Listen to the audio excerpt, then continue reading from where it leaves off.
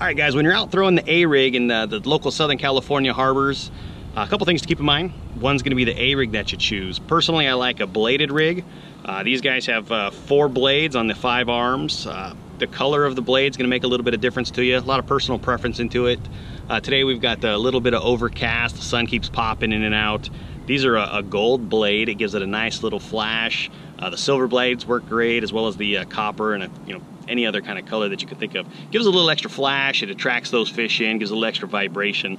The bait that you tie on, a lot of personal preference there as well. Everybody's got something that they like, something that works the best, whatever the the best bait happens to be. That's the one that they're fishing, of course. I got a variety of baits on here to show you that it does matter to an extent, but I'm throwing a bunch. As long as it's got a nice paddle tail to it and maybe a little side-to-side flash, it's gonna get bit when you're chasing these spotted bay bass.